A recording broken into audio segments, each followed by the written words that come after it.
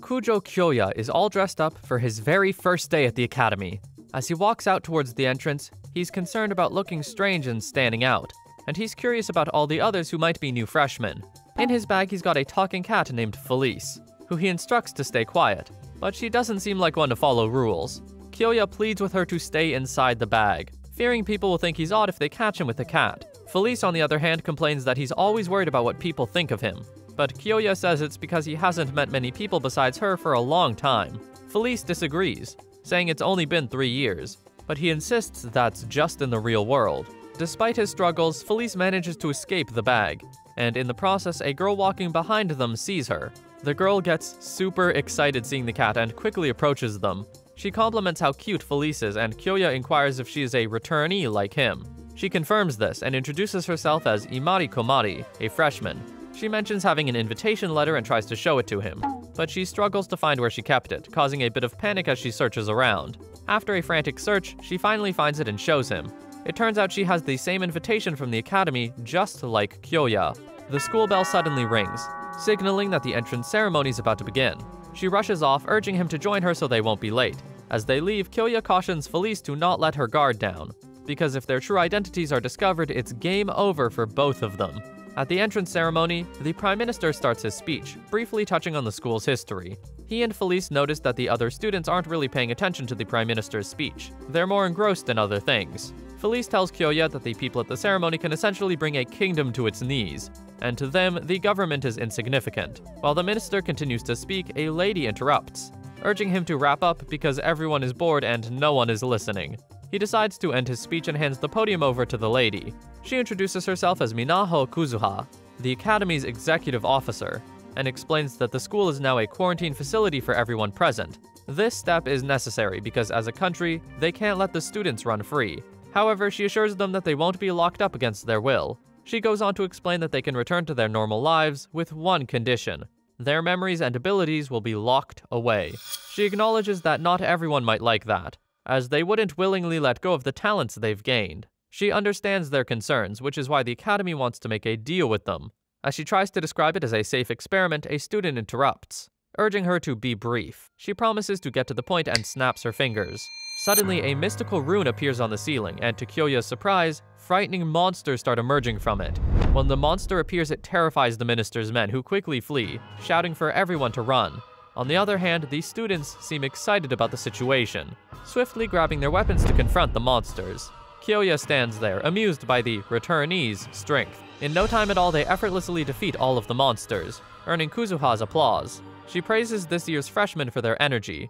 The students wonder if she is testing them, but she clarifies that she just gave them a challenge. She mentions it's been a while since they used their strength to overcome a threat, and asks if they felt good doing it. Finally, she unveils the Academy's offer and their mission to save the world once more. She explains that their world is a branch from a massive tree known as the World Tree, bearing countless other world fruits. Many of these worlds are in trouble because demons are devouring them. She goes on to explain that they require heroes to venture out and eliminate these pests. She then shares the story of a demon lord who is so ruthless and potent that it not only ravaged its own world, but also spread destruction to others. The goddesses only realized the scope of the disaster after this demon lord had already consumed thousands of worlds.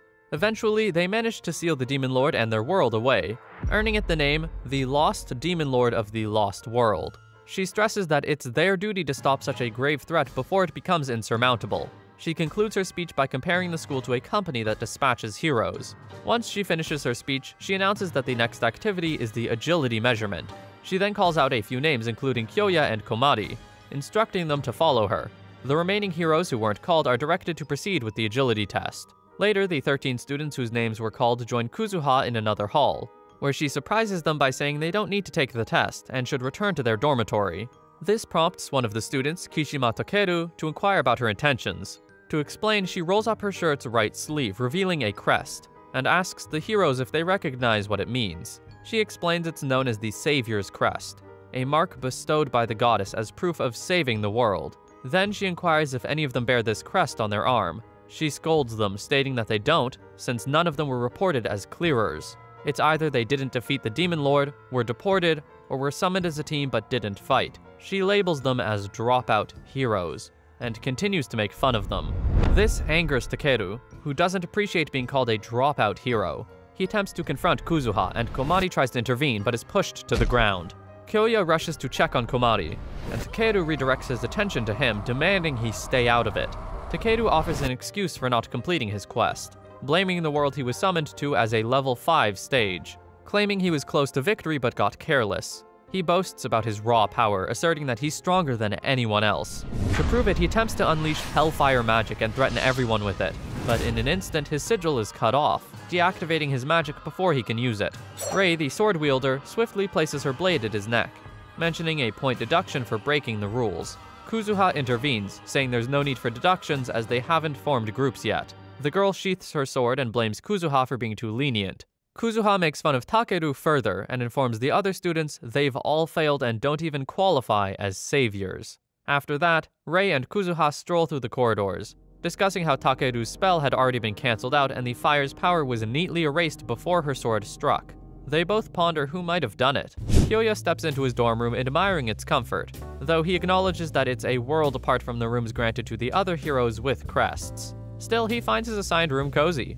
Felice eventually emerges from his bag, cautioning him that he was too obvious in neutralizing Takeru's spell, and the other two instructors might have noticed. Kyoya apologizes for his impatience. Both of them worry about Felice getting caught by the instructors. Felice asks Kyoya if he would protect her in such a situation, and he assures her he would. Surprisingly, Felice transforms into a beautiful lady, revealing herself to be the Lost Demon, who had lost her powers but managed to regain some. She attempts to seduce Kyoya, but he rejects her advances. Later, she recalls their meeting 3,000 years ago in another world, which is the equivalent to just 3 years ago in the real world. It turns out that after he was summoned to Felice's world, he had fought her, but couldn't bring himself to kill her. Let's zip back 3 years in time. Kyoya awakens in a strange, barren place with no memory of how he arrived. The sole living presence he spots is a woman standing over him, urging him to end her life. She helps him stand and suggests they have a chat. She reveals they're in the Lost World. Kyoya inquires about her identity, and she introduces herself as Feriolus Fionaisurg, but prefers to be called Felice. She explains that the Lost World is a desolate place where everything has met its end, leaving only vast wastelands. Kyoya wonders why it came to this, and she discloses that she's the reason, being a demon lord. He questions why a demon lord like her would want him, and she clarifies that she needs him to end her life. She tells him that she can't do it on her own due to her roots holding her back. She snaps her fingers, revealing the symbol of his spiritual core, and then shows him hers. She explains that her soul was specifically created to be a demon lord, which comes with many limitations, including not being able to end her own life. This is why she needs assistance. He worries about his lack of fighting ability, but she promises to personally train him until he can defeat her. She takes him to her treasury, a room filled with treasures from 3,000 worlds that she's conquered. She assures him that he will find everything he needs in there, and that she will use all of it to train him until he becomes strong enough to challenge her. She rummages through her collection, revealing some impressive items that could assist him in a battle. However, he is too stunned to respond. As Kyoya explores the treasury, his attention is drawn to an ordinary-looking sword. He's puzzled by its simplicity compared to the other treasures. Curiosity gets the best of him, and he reaches out to touch it. Suddenly, Felice materializes behind him and urgently warns him to not make contact. She explains that the sword is a living demon sword from an ancient branch of Calamity, known as Lavenquin. This blade devours people's souls, and since he isn't strong enough to wield it, even touching it would be fatal. However, she reassures him that in 300,000 years, he should be capable of mastering it. Kyoya is startled by her words, but she reassures him, explaining that time in the Lost World is only about 1/10,000th of the time in his world. She promises to train him thoroughly, revive him each time he dies, and restore his sanity if he goes astray. That night, Felice throws a welcoming party for him, and the next morning, Kyoya starts his training. His initial task is simple, walking a straight white line without deviating. However, subsequent tasks, though appearing easy, prove tougher than expected. Felice points out that humans often struggle to move their bodies precisely as they wish, so Kyoya first needs to enhance his body's ability to respond accurately to his will. She promises to ensure he understands how to use his body correctly. After 50 years, Kyoya's body begins to move gradually as he envisions. He starts doing more demanding activities like running and swinging. At the 100-year mark, his body is finally well-conditioned, but the objective isn't just training, it's precise control as he envisions. It takes him 10,000 years before he can develop the magic power needed to use magic. At 20,000 years old, Kyoya becomes skilled in both magic and swordsmanship, spending his days battling demons created by Felice. In his remaining years, his training intensifies. In the lost world where entertainment is scarce, Kyoya finds happiness in conversations with Felice. They mainly discuss manga and things from home and school. Felice always listens no matter how dull the stories may seem. One story that Felice truly enjoys out of all of his stories is the tale of Kyoya's cat. This cat never pays any attention to what he says, but it's like family to him.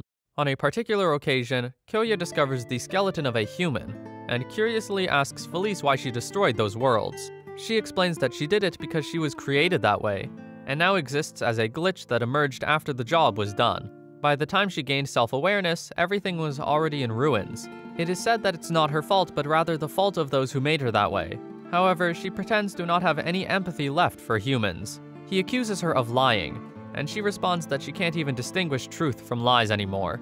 The only certainty she has is her weariness of the never-ending confinement she's trapped in. She advises him to get rest and get ready for combat training the following day. As she departs, Kyoya wonders how long she has endured isolation in the wasteland. He wonders if he could liberate her from her role as a demon king dedicated to destruction, potentially allowing her to live a normal human life. He questions whether he can spare her life and if they can be together. After spending 30,000 years in the wasteland, Felice reminds him that it's time, and he wonders if it's truly necessary. While they walk a bit, she lets him know that she's not entirely free from her roots, and her temporary self won't last much longer. Once consumed by her destructive drive, she'll start destroying everything, including him. He inquires what would happen if he doesn't mind if she ends his life. She responds by saying she wouldn't allow that, because in order to save the world, he must demonstrate the results of his training by defeating her. Then she asks if he's developed feelings for her, and he questions if he has. She shares that the 30,000 years spent with him have brought her great happiness. She mentions that anyone could have been chosen to end her, as it was a random summoning spell, but she's grateful that he was the one. With that, she takes flight into the air, and urges him to come and finish the battle. As Kyoya rushes towards her with the intent to attack, he suddenly notices a disturbing change in not just her eyes, but her overall appearance and demeanor. It dawns on him that this must be the destructive impulse controlling her, and she's no longer the Felice he once knew. In a swift move, Felice seizes his face and forcefully slams his head into the ground, causing Kyoya intense pain. However, the memory of the warm, not maniacal smile Felice used to wear gives him the resolve to keep fighting her. As their intense duel unfolds, he calls out her name, reminding her that she was the one who taught him everything, even with the intent to kill her. But he poses a different question. What if he actually wishes for her to survive? She also gave him something he never had before: the joy of spending a long time with someone. As he charges in for one last attack, he explains that he has done everything she asked to fulfill her wishes, and for once, she should heed his words. Their clash unleashes a powerful energy blast, and when the dust settles, Kyoya emerges as the victor of their duel. He sits atop her, sword raised as if to strike her down. She pleads with him to finish her, as her death would break the contract that brought him here, allowing him to return to his world. She also asks for forgiveness for involving him. But then, Kyoya loses the will to end her life. He lets his sword drop to the ground and questions why she's apologizing, urging her to choose life. She inquires if he truly wants her to live on, even after causing harm to countless lives and 3,000 worlds. He exclaims that it's not her fault and wishes there was a way to separate her. She responds by saying if it were possible, she would have already tried, even with the Lavanquin. But Kyoya decides to take on the impossible task himself by activating the sigil to summon the Lavanquin. While doing so, he expresses his strong desire to break the chain binding her to her origin, allowing her to live as Felice instead of the Demon Lord. She pleads with him not to proceed because he isn't ready, and she, as the destroyer of worlds, couldn't do it either. She warns that if he fails, his soul will vanish. He reminds her that he just defeated her and explains that in his world, the Demon Lord is supposed to share half of the world with anyone who helps them. As he demands half of everything, he successfully summons Lavanquin. When the sword touches the ground, it sends out a dark wave of energy that surrounds him, draining his life force. Inside this energy, he encounters the soul residing in Lavanquin, which appears as a mirrored version of himself.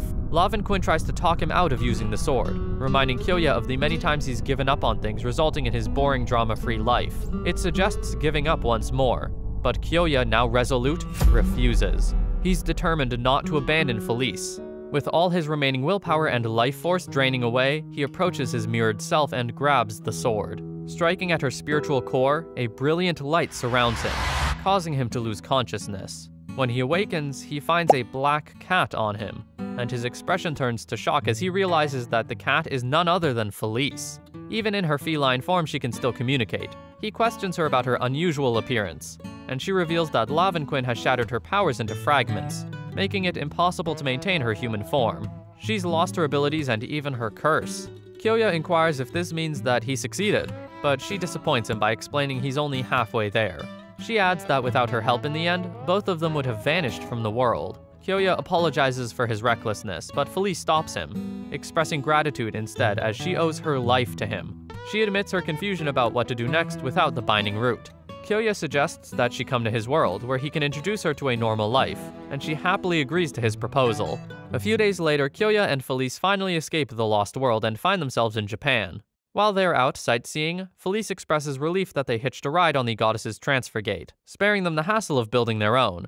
Kyoya asks Felice where she would like to visit next, but before she can answer, 3 mysterious men suddenly materialize through a portal behind them. These men greet Kyoya and inquire if he's a returnee from another world. Nervously, Kyoya questions their identities, and they reveal themselves as part of the transferee's management committee. They hand him a letter, explaining that it's a summons from the Eugracia State Academy, and urge him to read it for more details. With the portal ready to take them away, they emphasize that Kyoya can't decline the summons, and then vanish through the portal, bringing us right back to where the story left off. In his dorm room, Kyoya apologizes to Felice for not being able to give her a normal life as promised. She reassures him, saying that their life as is way more exciting. Then Felice asks him about the power he's acquired, suggesting he could rule the school or even conquer the world. Kyoya responds, explaining that he's not interested in that. He mentions the consequence of wielding such power, and the need to stay low-key to avoid drawing attention. He decides to lead a peaceful life, and mentions that he's done enough fighting for a lifetime. Felice gives it her all to inspire him, emphasizing that in life, power isn't about being right or wrong, it's about how you wield it. She encourages him to have confidence in his abilities, and although he's hesitant, he eventually nods in agreement. Elsewhere in the academy, a goddess is thrilled about the impressive power shown by the students during the entrance ceremony. She eagerly anticipates supervising the students the next day. Kyoya's first night at Eugracia Academy ends, and he's ready to start a new day. Since the first day wasn't so promising or warm, he wonders what will happen on the second day of school. Regular classes will finally begin and teaching will commence. He wonders what kind of classes will be held for heroes at this kind of academy. This is thanks to the fact that he wasn't summoned by a goddess or used to being in the academy. And for him, being in the company of a demon lord, and not just a demon lord but the destroyer of worlds, doing school life carelessly will be quite problematic. Kyoya's biggest problem is talking to others. He has spent most of his time talking to just Felice and her alone, as there was nobody he could talk to during his training. Felice hears Kyoya muttering something at the last minute and asks him what he's saying. He shows Felice the book he's reading, and it turns out to be a guide to communicating with people. Kyoya boldly says that the book is his strategy for surviving in the school. With the goal to keep Felice hidden and secure, he needs to blend in at the school, so Kyoya plans to learn how to communicate and be open enough to make friends. For the past 30,000 years, he has talked to only her. Therefore, he has to refresh his communication skills with the other students of the school. Felice gets jealous and asks if their conversations and discussions are weird. Kyoya answers, yes, and lists instances where she constantly showed bad behavior. Sarcastically, he mentions Felice would tease him every chance she gets, as well as try to get him to drink despite him being a minor or even experiment with new magic on him. Then heal him right after, only to do it again. Felice admits to the accusations and holds her peace, jokingly responding to Kyoya and feigning ignorance, which makes him tick a little. Soon enough, they enter the classroom where his first actual lecture is to be held. Kyoya instructs Felice to stay in the bag and behave. He also adds that their discussion should be through telepathy. This way, nobody would spot or be freaked out about a talking cat. That is, if she is discovered. Out of the blue, a voice greets him as he opens the door to walk into the class, and he stares into an empty classroom with no one but himself. Kyoya is surprised that there's no one there. Felice points out that he's way too early, as the class starts by 8 and he's there by 7. The unknown voice speaks again, saying he's early, but Lala is first. Kyoya is shocked by the voice and leans over to see if there's anyone or anything there because the classroom seems empty. The owner of the voice is a little female, who Kyoya assumes is a lost child and asks her if she is one. This little female gets angry and agitated and bawls out at Kyoya, explaining that she isn't a lost child and that if she were, she would cry to him instantly. Most of the anger stems from the fact that everyone thinks she's a lost child at first, because she is tiny. Lala introduces herself as a goddess, which makes Kyoya shocked and worried for Felice's safety. He never thought he would encounter a goddess, and when Lala decides to prove to him that she's real, since she feels he doubts her, this makes him worry. But fortunately, Lala isn't a strong goddess, and compared to the others, actually relatively weak. Despite this, Kyoya still asks Felice and she confirms it. Kyoya apologizes, explaining that he has never seen a goddess before, which is the truth but an odd thing for a normal hero to say. Lala found this suspicious, and almost immediately Felice pointed out Kyoya's blunder to him, as goddesses summon heroes, so it would be strange for Hiro to not have seen one. Felice asks him to fool her to evade suspicion. Kyoya smartly continues with flattery. He tells Lala that he has never seen a goddess as young and talented as she is before. It doesn't work though, as she still finds him suspicious and asks what he is hiding, adding that she smells something suspicious from the bag, which makes Kyoya panic. Luckily, when she gets a hold of his bag, she still doesn't get a hint of Felice being a demon lord. Lala is enveloped in the fluffiness and cuteness of the cat. After a long round of petting and them successfully fooling Lala, some of the classmates start walking in, and soon enough the classroom is filled with Kyoya's classmates. Kyoya is surprised that his classmates obediently came to school without coercion. This makes him wonder why, as he thought they would be more reluctant judging from the mood they had on the first day. He wonders if the executive officer's speech had an impact on them. Kyoya notices that it has been a while and no teacher has walked in. He asks Lala if she's the teacher, to which she answers no.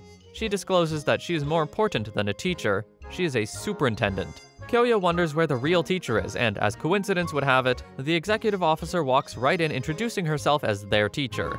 The whole class is shocked at the turn of events. And it's not just Kyoya who wears the shock on his face. The chief executive officer sarcastically asks why they've refused to greet their instructor. A student speaks up saying that they are just surprised that a fellow student would be their instructor. The chief executive officer asked them if they thought a regular school teacher would come to teach them. Everyone in the room is a hero, they all have some kind of power. There is no way a regular adult would control and teach them. She presses further by telling them that it's quite troubling that they feel on par with herself and Lala. The chief executive officer then says that she's supposed to start the class, but would love to get to know them first. For starters, she tests what the students are capable of. Using spatial magic, she moves the whole class to a space where the sky is stitched and the area is field-like. She advises them to try their best to not die. Kyoya analyzes his environment and deduces that the space is created by advanced spatial magic. The fact that she could maintain the magic over a large space like this shows how advanced she is as their senior. Seeing this makes Kyoya understand why she doesn't want to be lumped in with them. Next up, she creates new monsters, stronger than the ones they had faced earlier. The goal is for the members of the class to survive by either defeating the monsters like the heroes they are, or just escaping death till they're all gone. Seeing that she has no intention of teaching them properly on the first try, Kyoya readies himself for battle, and reignites the fire he had for a fight, as it has been a while since he's done so. He draws his sword and sees the monsters as a good warm-up for his sluggish-feeling body, assuring Felice that he would take care of the monsters. The executive officer intends to use the beasts as a way of getting to know their abilities, rating and testing their skills as heroes, even though the students feel it's a terrible way to test them. Nonetheless, everyone gets to fighting and Kyoya's opponent turns out to be a needle dragon, which is an S-class monster. Though Kyoya didn't know the habits of the needle dragon or even its name, after 30,000 years of fighting the demon lord Felice, he was pretty confident he could handle the monster. His dilemma now begins, as he must ensure he doesn't stand out to protect Felice. If he wins the fight too quickly, he would stand out to others as it would look unnatural. His classmates would probably ask what powers he used and how he is so strong. If he holds too much back, it would also draw attention and look unnatural. The onlookers would question if he's truly a hero and why he is so weak. Kyoya gets ready to attack the monster with the mindset that he has to win just right. After various exchanges with the dragon, blocking breath attacks and suppressing the fire magic, he successfully fakes his ability. Those watching marvel at the fact that he is facing a needle dragon, an S-class rank monster, and holding his own against it. This meant that Kyoya was doing the acting just right. Soon enough, a classmate notices the horns of the dragon are short, meaning it's a female dragon. Female dragons are more weak and docile compared to male dragons. They now wonder if he is really a hero since he is evenly matched to a weak and docile creature. Kyoya knew what this meant. He was holding back too much. He decides to give the final blow and in one shot, uses his bare hands to end the dragon. This satisfied the curiosity of those watching, until a closer look is taken at the dragon and they discover it is a male one, the strong kind. Amazed, they stare back at Kyoya in awe, and he has managed to draw the attention he didn't want. The classmates question how he's a dropout hero with such power at his disposal. How could a dropout hero in a single shot end an S-class male needle dragon? Kyoya knows he has to do something fast to sway their attention, so he pretends to have hurt his hand badly from the last move. The classmates buy the acting and feel that he is just acting tough and isn't really that strong. Finally, Kyoya is free of attention as he mutters to himself that this school life of acting is rough. Suddenly, a chaotic presence occurs that causes Kyoya to shudder. It is the presence of a flame wisp. The flame wisp is a shape-shifting pseudo-spirit, and unlike demons, it is an artificial life form created by magic. Kyoya wonders why it was in the field, and if it is a part of the Chief Executive Officer Kuzuha's plan.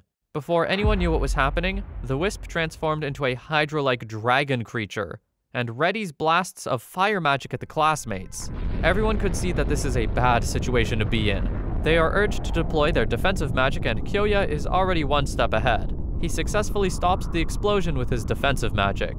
This new happening catches the eye of Goddess Lala, and she tries to tell Kuzuha to put an end to the test, but Kuzuha is fast asleep.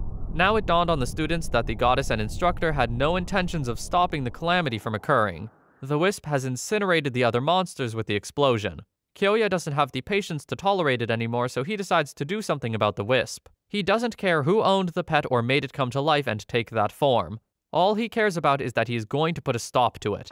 Using his eyes, he commands the wisp to stay, like a dog. The beast feels Kyoya's intent and stops immediately out of fright. Kyoya asks his classmates to use their recovery magic while the wisp has stopped. The mastermind behind the wisp walks out into the open, asking if everything is over. The one responsible for this is Kishima Takeru, the dropout hero who challenged Kuzuha at the end of the welcoming ceremony. With a snap of the finger, Kishima Takeru commands the wisp to go away, and it disappears into thin air.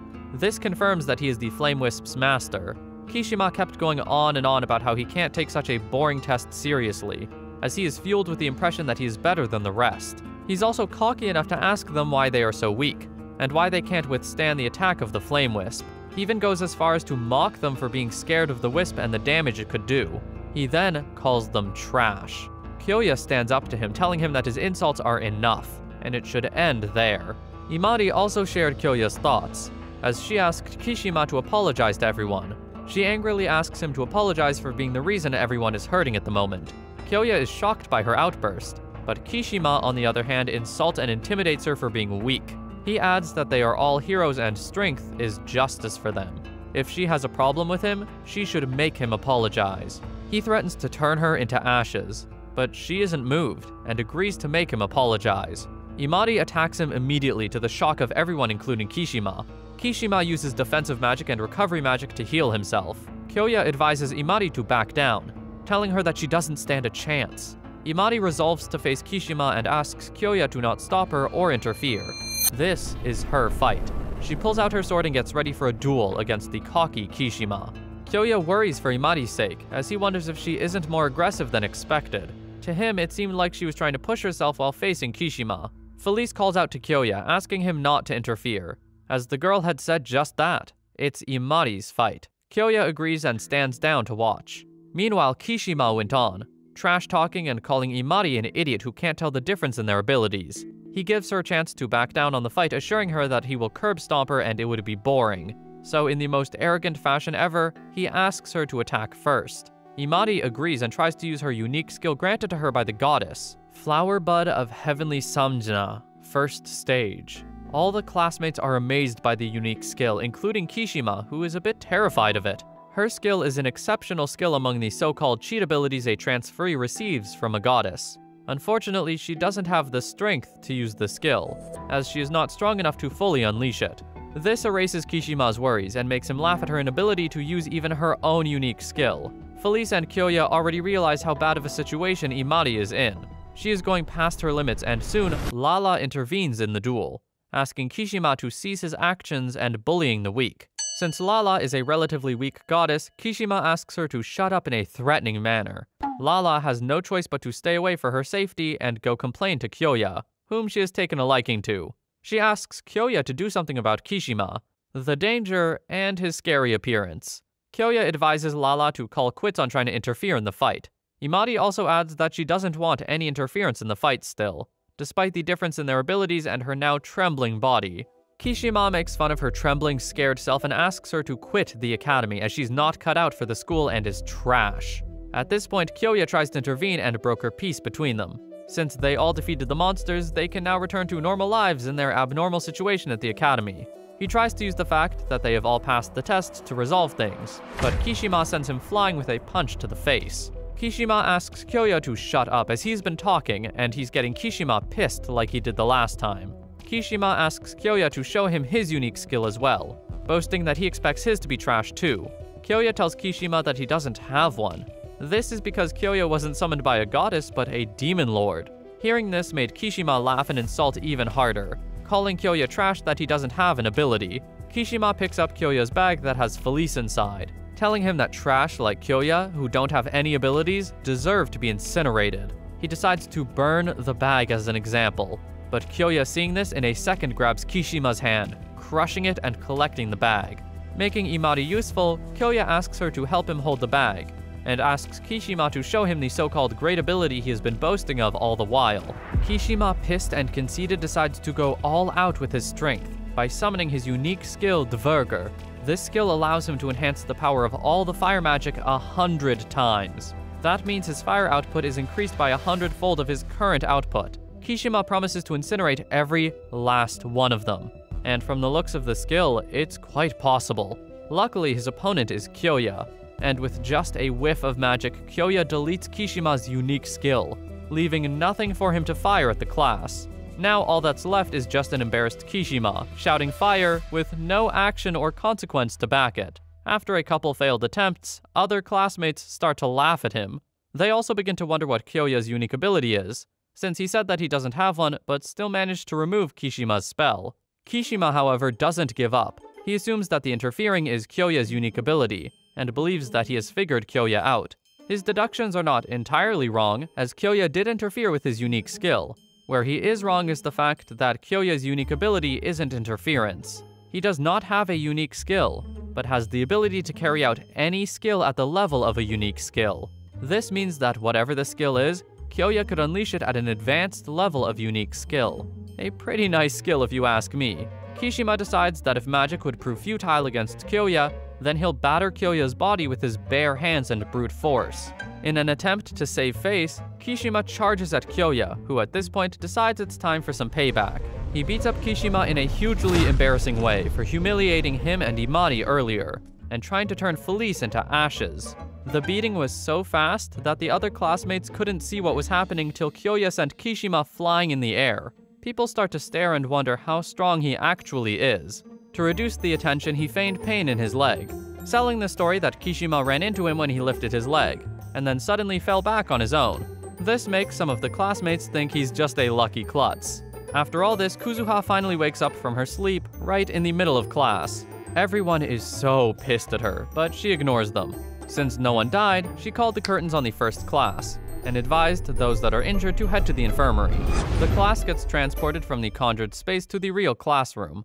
Kyoya wonders if she's really ending things like that, and what the point of the test was. Kuzuha walks up to Kyoya and tells him to show his unique abilities more. This means Kuzuha pretended to be sleeping and was really watching them all. Kyoya asks her what she means, but she doesn't reply and bids him farewell. Kyoya then realizes that even if it was all to save Felice, his actions were too excessive. And now, he's gotten attention and they're on to him.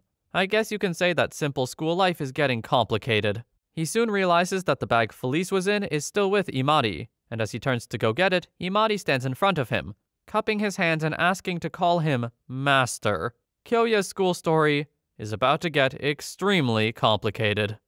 Lala is throwing a party to celebrate her newly formed team, which consists of her, Kyoya, Felice, and the girl from earlier who stood up to the arrogant hero Imari. The celebration is in full swing with food and drinks, and everyone seems to be into it. Everyone except Kyoya. He exasperatedly goes back in time to how he ended up in this pickle. Imari approached him asking that she address him as Master. Seemed out of the blue, until their instructor made them understand that there's a team list posted in the hallway and they should do well to check it out. The academy has a team system consisting of 2 to 5 members with one goddess in charge of each team. That's exactly how he ended up in a pickle. A team of overly excited girls where he's the only guy. Imari is excited to be on the same team with Kyoya, her master. And Lala is excited to be on the same team as Felice, aka Fluffy-chan. Imari expresses how it must be fate to be on the same team with him, while Lala expresses Kyoya must be happy to be on a team she's leading. He decides they're alright as long as they stop making a mess in his room with spilled drinks and chips. Imari talks about being strong and knowing how to fight if she must beat Kishima. Kyoya waves her off by saying yesterday was just a fluke, and he messed up his spell by himself. She presses on, stating that she wants to be taught how to fight so she can be strong. Kyoya responds that there's nothing to teach her. Even if there is, that's the work of dear Lala, the lazy goddess. Lala retorts that the job of a goddess is to watch over the activities of the heroes. She herself is still an apprentice, so apparently she can sit back and eat chips. She goes on to say more confusing stuff like how the rest of the goddesses are too busy watching over the top team, and they don't have time to give lectures. Kyoya challenges she looks quite free at the moment, but Lala counters she's full right now and rather sleepy. Kyoya, ever exasperated, repeats he has nothing to offer Imari, and excuses himself to throw out the broken glass he's just cleaned up. Once he steps out, Felice questions what's holding him back from teaching the poor girl what she wants. She teases that being stingy won't make him popular with the ladies. Kyoya responds that he's just trying to stay out of trouble and not get exposed. He just wants to lay low, and being a teacher is far from laying low. It's an antic that's begging for exposure. Felice expresses that she's grateful for all the sacrifices Kyoya has made on her behalf, but she also feels like he's overthinking things. It is not her wish for him to distance and isolate himself from his peers because he doesn't want to expose them. Getting involved with his peers can be risky, as they're bound to find stuff he's kept hidden. But on the bright side, association can be a wonderful experience. Even if he can't do it for himself, then what about her, who actually looks forward to spending time with the other, bound-to-be chaos, team members? The next day, Kyoya is out quite early on a run, after which he would do some body exercises, then swinging practices, then 100 times muscle training. Guess you could say it's hard to break a 30,000-year routine. Turns out Imari is also an early bird, practicing her swinging form, which Kyoya notices and finds impressive. They fall into a conversation, with Kyoya asking her to tell him about the world she was summoned to. She states it was a beautiful world with a beautiful town and kind people. She concludes that she's glad the world was saved. A curious Kyoya asks how so, as he thought she was also a failed hero. She states she wasn't alone and was summoned with the rest of her class. They defeated the villain as a team. She wasn't strong enough to handle her power, so she was tasked with protecting the city. They were nice people, bringing her gifts, checking up on her, and offering assistance when she tried to manage her power. The whole experience made her want to be strong for at least the people she has grown to love so much. To protect them, the way they were able to protect her. Lately though, her zeal has been waning. She's scared of fighting. She trains, but when it comes to a real fight, it's like stage fright. She recalls how she just froze some days earlier with the rude hero, and concludes maybe she's not cut out to be a hero. Kyoya pulls out a "it's not what you can't do, but can do" line. She might have stage fright, but she's still courageous enough to face an opponent when she sees one.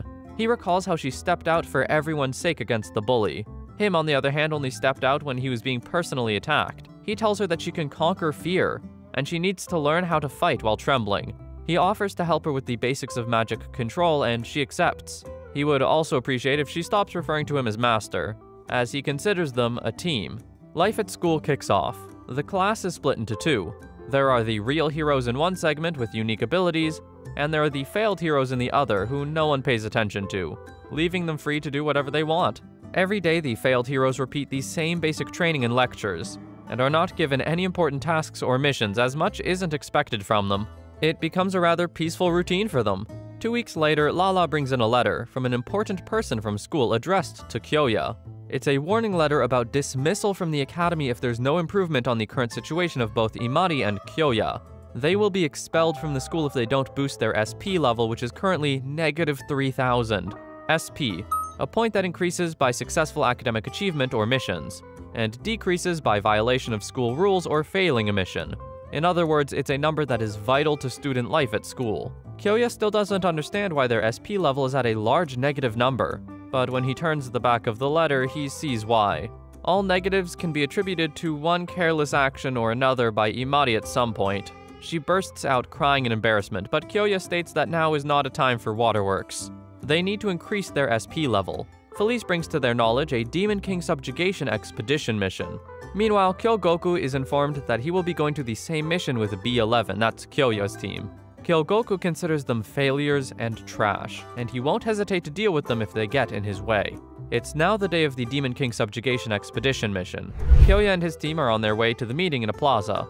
Imari excitedly talks about her hearing the operation would be a joint one with a senior group. She expresses her eagerness to meet them and see firsthand how awesome they are. Kyoya rolls his eyes. It's Imari's carelessness that has them having to take the mission in the first place. Lala states that this is her first expedition and she looks forward to experiencing the fun adventure with Felice, who she's gotten rather attached to. Kyogoku reprimands them for being late. They are 15 minutes late and he's not happy about it. Kyoya apologizes and tries to clarify if Kyogoku and the other guys with him are the seniors they've been told to meet. Kyogoku introduces himself as the leader of the A25 team. Kyogoku then asks if they are aware of what their job is as a B team. Imari raises her hand to answer, saying it must be to defeat the Demon Lord like the heroes they are and bring peace to the world. Kyogoku clarifies that their job is to stay out of the way. They are merely present to provide support. The mission is a stage 3 and just the A-team would be enough to complete it. Kyoya doesn't know what is meant by stage, so he's lectured. Stage: a classification of different levels of threat to the other world. There are 9 stages depending on their danger. Stage 1 has no monsters, whereas Stage 9 is where the threat level is of an invasion. Stage 3 can be cleared by just a single group. There is also an exception to the stages of the Lost World that is said to exceed Stage 9. Kyoya pushes that if the mission can be cleared by the hero alone, then why was it made a joint one? The guy who has been lecturing Kyoya jumps in to explain once again, but is suddenly jumped by Kyogoku, who smacks him for giving the B-team a lecture in the first place without permission. Kyogoku sneers about his judgment that the B-team didn't need an explanation or a busybody to help. The guy whose face is being held to the ground by Kyogoku's brute force excuses that they are new and he felt a little guidance wouldn't hurt. Imari scolds Kyogoku for his violent approach and he lets go of the poor lad. He states that the mission is a joint operation because of the SP. A bonus SP will be given for training the newcomers. The A-team needs the bonus SP but not the help of the B-team. All the B-team needs to do is stay out of the way so the A-team won't be slowed down. In return, the B-team gets their own share of SP without fuss. It's a win-win situation. The hostility between both teams is, however, evidently present. So obvious, in fact, that a goddess swooped in, noticed it, and warns them about fighting, which is prohibited. She is Lady Freifetia, the goddess of the A-team. Kyoya notices she's beautiful. Kyogoku tries to play things cool like there's no beef to begin with. Lady Freifetia reminds Kyogoku that they are now all on the same team, so no one should be treated as an outsider. Lady Freifetia has also come bearing good news that there's a promotion in waiting for Kyogoku when the mission is complete. He will be promoted to a B rank.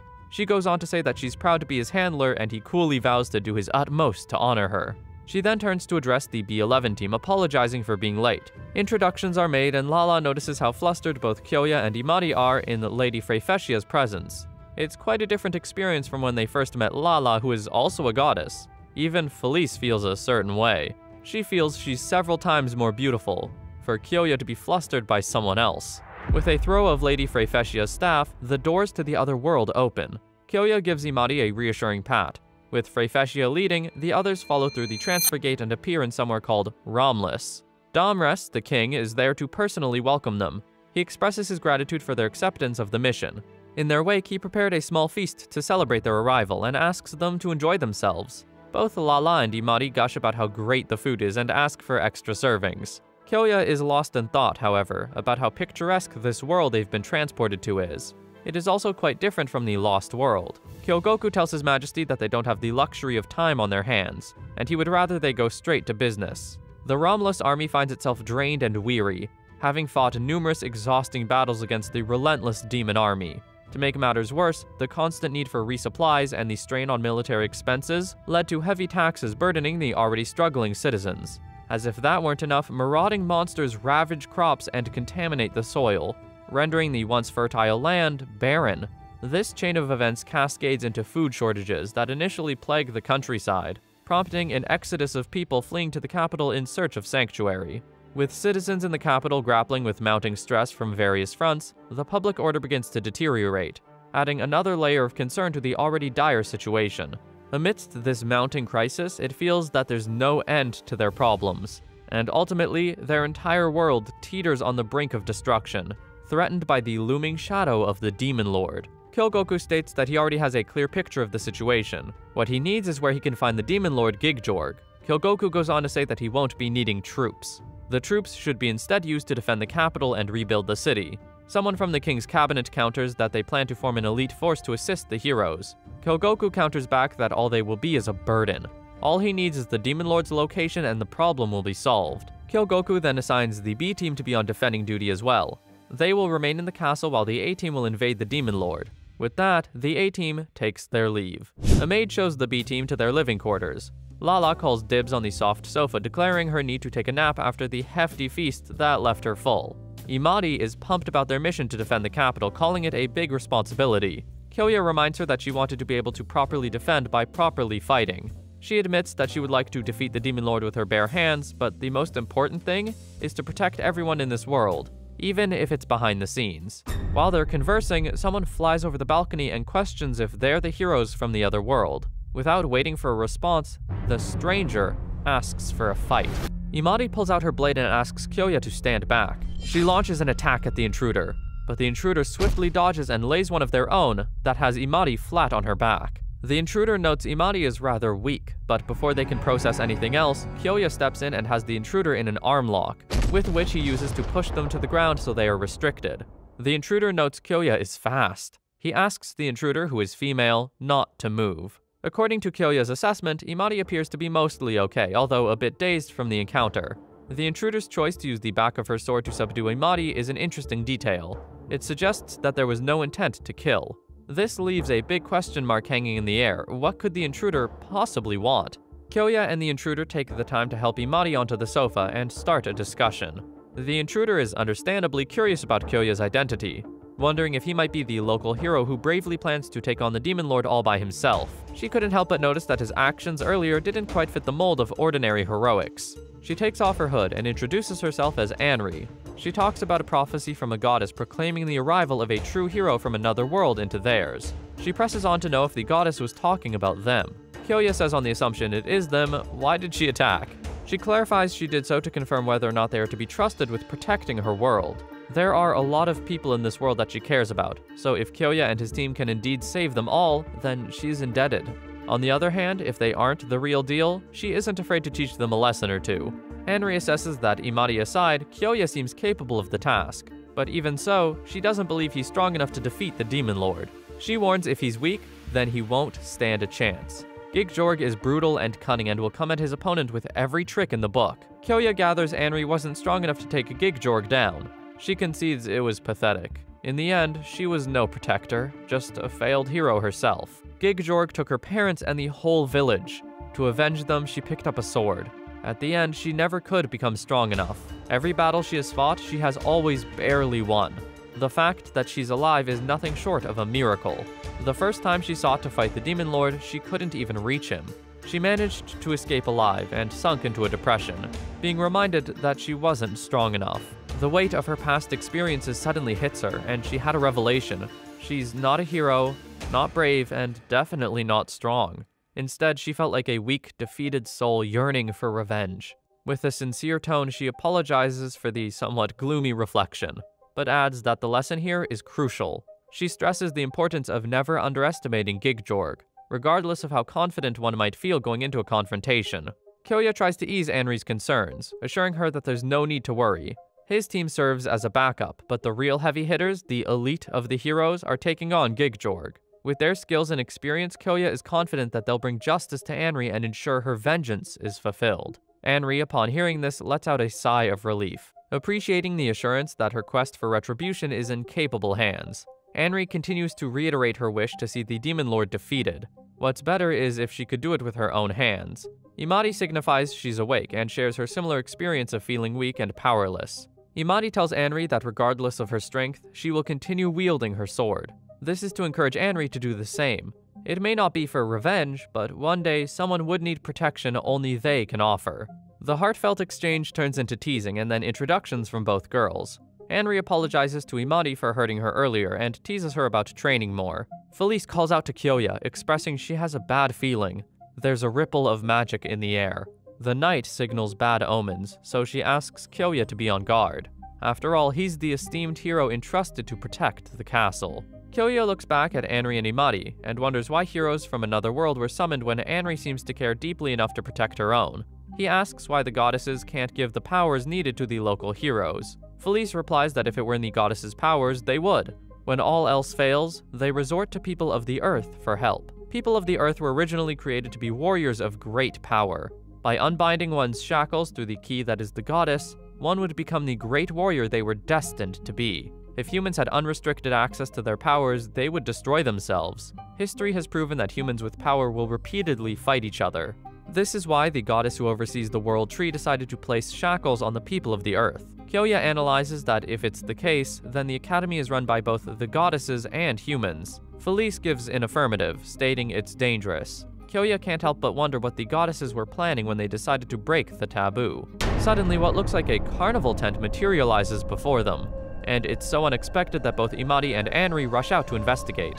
Kyoya, understandably concerned, turns to Anri and inquires if she has any idea what's happening. Anri nods with a hint of recognition, indicating that she's not entirely in the dark about the situation. As they stand outside, a mysterious voice echoes through the castle, addressing the residents and playfully announcing its arrival. It's a voice that sends shivers down their spines, an eerie presence declaring its intention to have some fun. And then, in a dramatic and spine-tingling moment, a colossal clown figure materializes before Kyoya and the group, its face resembling a menacing skull. It's a startling revelation. Gigjorg has arrived. Anri steps up angrily and questions Gigjorg's audacity to show his face in front of her. She bravely asks what the Demon Lord is doing there. Gigjorg replies by teasing her, saying that he's here to see her. According to Gigjorg, Anri killed his 4 heavenly kings, so this must have annoyed him and made him come for revenge. Gigjorg expresses his displeasure at Anri's act, sarcastically asking her if she knows what it feels like to lose someone close to her. Of course she does, Gigjorg. You killed her parents, didn't you? The Demon Lord's taunts are clearly working, and Anri nearly loses her mind and tries to confront him. Fortunately for her, Kyoya calms her nerves, reminding her that the Demon Lord is as crafty as he is strong, and that she mustn't fall for his cheap tricks. Kyoya also wonders if Gigjorg is truly there alone. Just as they're talking, they hear battle commands from behind. It looks like the soldiers have arrived to take down the Demon Lord, or at least try to. The soldiers bring a special magic cannon along and take aim. Their aim is good, and the magic cannon goes directly to Gigjorg, landing what should have been a significant hit on the Demon Lord. The locals start to rejoice at the defeat of Gigjorg, but Anri is far from convinced that the Demon Lord is truly gone, saying that he can't go down so easily. Just as she says, Gigjorg resurfaces after a little while, mocking the futile efforts of the soldiers and their weapon. This time, Gigjorg commands some demons to attack the soldiers and everyone else. It's an entire army of demons, and it's not looking good for the soldiers and the people. Kyoya figures that the giant Demon Lord in the sky is not Gigjorg. It's simply a dummy which is made by magic. At the moment, the real Gigjorg could be anywhere. Kyoya decides to join the fight against Gigjorg's demons, as it is hardly a time for one to stay in hiding. But just as Kyoya braces himself for the fight, Anri calls his attention to some people at the top of a building. It's Kyogoku Arata and his 3 companions, the A-Team. It looks like they're here to finally save the day. Kyogoku orders his companions to do the usual, so they start passing their magic to him. Gift Nova, Bloom of the Heavenly Blessing, and Lyrion's Serenade.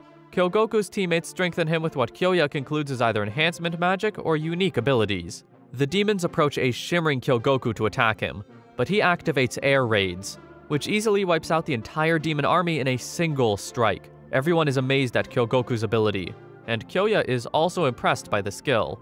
At this point, the Demon Lord comes out. While he predicted that his demons wouldn't be enough to destroy the heroes, he never expected them to get wiped out so easily.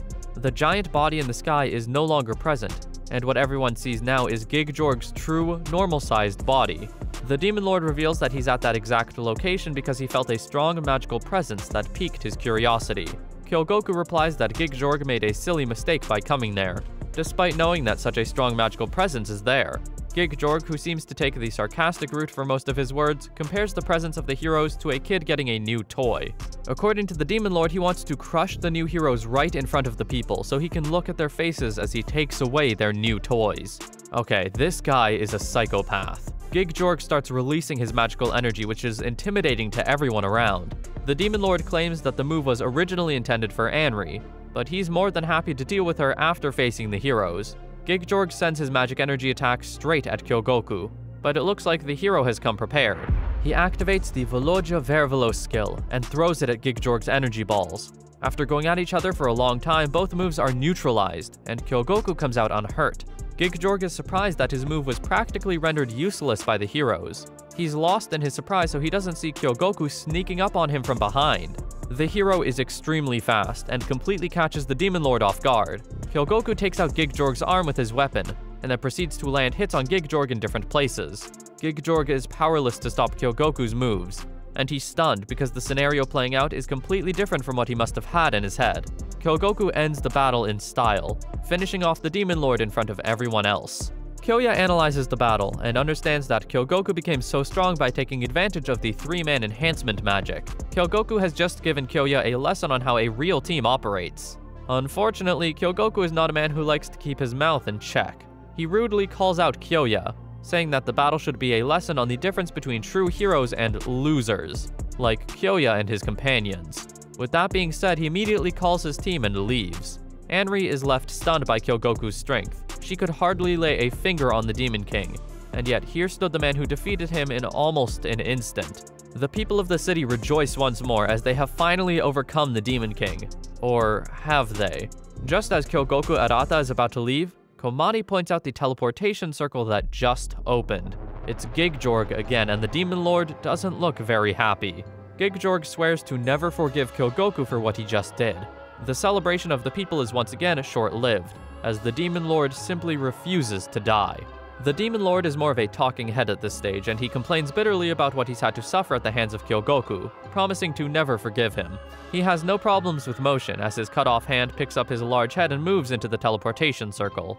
While some of the people lose their confidence after witnessing what just happened, a large number of them, including Kyogoku, remain confident.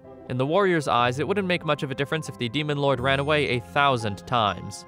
They already know his strength by gauging it during the battle. Kyogoku said that Gigjorg's strength is only stage 3, which shouldn't be a problem for them to handle whenever they're ready. Anri calls them out for their complacency, reminding them not to use this battle as a measure of Gigjorg's strength. Who knows whether or not the Demon Lord is hiding some power yet to be revealed. Kyogoku replies sharply and rudely, questioning why he's supposed to take advice from amateurs like Anri. Once again, he points out the difference between a professional team and Kyoya's. Everyone around starts hailing Kyogoku for his good work, so Anri is forced to join the praises of the crowd. The entire city is in a festive mood tonight, celebrating the defeat of the Demon Lord. Gigjorg may still be alive, but the last battle with Kyogoku and his companions have given the people a renewed sense of hope. Unlike in the past, they now believe that the Demon Lord has a weakness and can be defeated. There's food, drinks, peace celebration flags and whatnot, as all the people make merry. Kyoya and his companions remain indoors and watch the celebrations from a distance. Lala is drawn to the fun celebration and wishes to join the people, but Kyoya strongly advises against it. Lala is a goddess and cannot be seen amongst the people at the moment. That might cause bigger problems than solutions. Lala proves stubborn and insists on attending the festival, so Komari has to tempt her with a counteroffer of chips, soda, and pudding in exchange for staying put. Lala immediately agrees to the deal as she can't resist the offer. It's not just Lala, Felice is also tempted by the idea of going to the festival. Again, Kyoya does not entertain that idea. Their new friend, Anri, isn't in such a good mood. Anri is still brooding over the events of that night, as she doesn't believe how easily the Demon Lord was taken down. Kyoya believes that Anri might need their companionship, so he urges his friends to stay with her and offer support. Just then, someone knocks at the door, although they're not expecting visitors at this hour. Curiosity leads them to open the door, and it turns out that the person at the door is Shindo Yuki, a member of Team A. Yuki introduces himself as the support guy from Team A, and he asks for a minute to talk with Kyoya and his companions. The first thing Yuki does is apologize for every terrible thing Kyogoku must have done earlier on, including the way he rudely addressed them. Yuki insists that his team leader isn't a bad person, but just has a very pragmatic method and minimizes interaction. This leads to Kyogoku coming off as rude sometimes. He might not have heard the full conversation, but Yuki is pretty sure that his team leader must have said something either hurtful or rude, or maybe both. Next, Yuki specifically addresses Anri.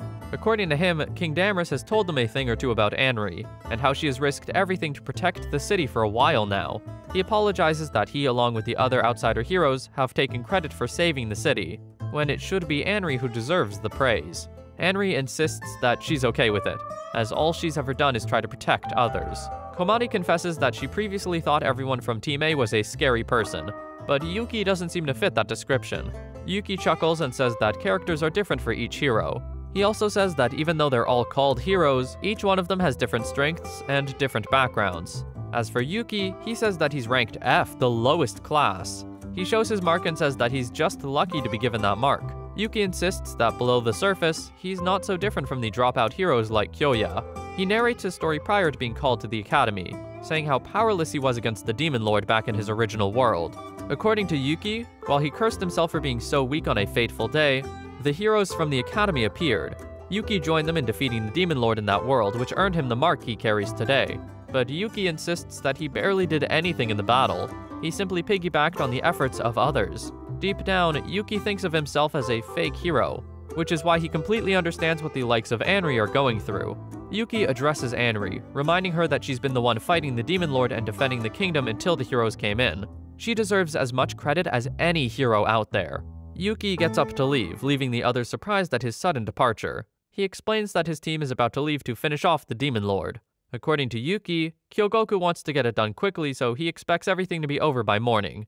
The others wish him good luck, and for once, Anri feels safe leaving the Demon Lord's battle in the hands of other people. When he leaves, Kyoya talks about how he has a nice attitude. He says that if all heroes were like Yuki, then associating with the heroes wouldn't be a problem. Felice doesn't agree so much, as she says that Anri is a little too nice, and lacks that sense of arrogance. According to Felice, the nice guys are always put down first. At this point, all they can hope for is the city's true heroes to succeed in their mission. As Yuki said, it should all be over by morning. The morning comes a little too quickly, and the city bells are already ringing. Kyoya and his companions go out into the city, which is filled with people who are eager to see the results of the battle against the Demon Lord. While some people are anxious, others are already celebrating, as they have full faith in Team A's ability to take down the Demon Lord. The city is filled with different people and different characters. One man touches Lala's goddess wings, asking if she's a little girl playing dress-up as a goddess. This infuriates Lala, and she knocks the man out cleanly. Amidst all the distractions, Komani points out that the heroes are yet to show up, even though it's already 10 o'clock. It's almost like they were waiting for her to talk, because just at that moment a teleportation circle opens up. The heroes come out of the circle, but not in the way the people expect them to. They're all sprawled across the ground, lying unconscious. The mood in the city goes from excitement to anxiety and then to utter fear. Kyoya makes his way through the crowd and goes to meet the fallen heroes, trying to see if any one of them is still alive. Luckily, the heroes are still clinging on to life, but just barely. Kyoya instructs Komari to carry out first aid practices and tells Anri to get the guards and medics immediately. Just then, Yuki manages to open his eyes and see Kyoya. He can barely talk, but he apologizes to Kyoya, saying his team has failed against Gigjorg, the Demon Lord. The fallen heroes from Team A have now been taken into medical care. Although they have yet to wake up, the head surgeon insists that their lives are not in danger, even though they've been stripped of their roots. The root of a person is the soul itself. According to the doctor, Yuki is the only person whose roots barely survived. Without these roots, however much the external wounds heal, one can never regain consciousness. Yuki might have his roots, but he's also badly injured, and it might take a while before he can talk again. Compared to how easily they overcame the Demon Lord the first time, it's scary to think how badly a defeat they've suffered now. Kyoya thinks about what kind of force is powerful enough to take away one's roots.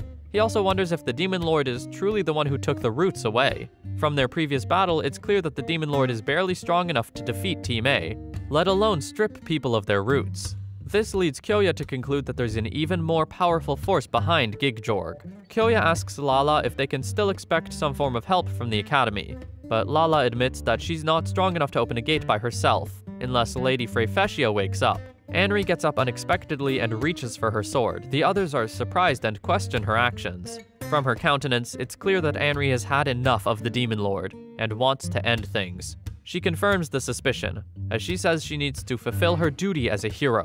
The only hope the people had, the heroes from another world, have been so easily defeated. Anri cannot sit and watch her people suffer from anxiety, so she must do something.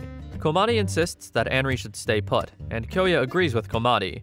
Kyoya says that now that the people are anxious, they must see Anri as the last straw of hope. This means that Anri must not make any rash decisions, including running off to face Gigjorg alone. Anri's departure from the city would only make everyone more anxious and do more harm than good. Kyoya says that the academy should notice that something is wrong soon, and they should send reinforcements. Until then, they must all remain calm. In the end, they manage to convince Anri to not make any rash decisions. However, she doesn't want to stay put. as she insists on going to check on the city. The others aren't so comfortable with letting her go by herself, so Komari offers to go with her. Right before she leaves, Kyoya takes off his silver ring and gives it to Komari as a good luck charm. Komari completely misreads the signs, and all she can think about as she runs off is how a man just gave her a ring. Kyoya comes back and sits down on the sofa. Lala takes a sleeping position with her head resting on Kyoya's lap. She insists that she doesn't want to sleep anywhere else as she's completely tired. Kyoya lets the goddess stay until she falls asleep. Now, Kyoya and Felice are the only conscious ones remaining in the room. Felice asks what Kyoya has in mind to do about the situation. Kyoya says that it's the same as before, as he intends to wait. Felice doesn't buy it, as she feels that Kyoya has something else on his mind.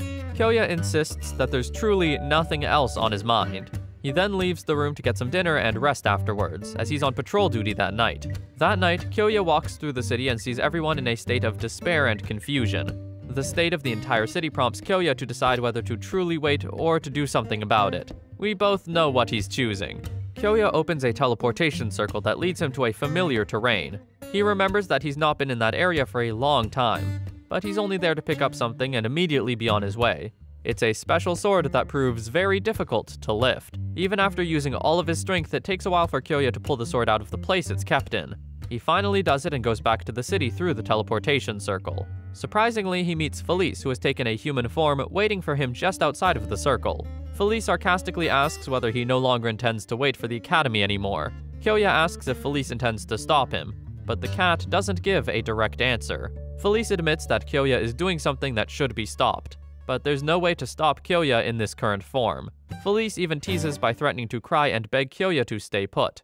In the end, they agree that Kyoya has to do what he has in mind, but Felice also warns Kyoya to be very careful and return as quickly as possible. The next teleportation circle Kyoya opens leads directly to the Demon Lord's castle. There's no chance to sneak into the castle, and he must go in directly. The Demon Lord's army has already spotted Kyoya, and they blow the trumpet to announce his arrival. Inside the castle, the Demon Lord talks with someone, saying that they have another arrival. Gigjorg is surprised that the latest arrival is on his own.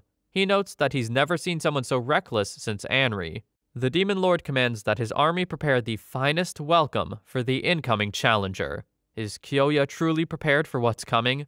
Is the Demon Lord even remotely aware of what's coming at him?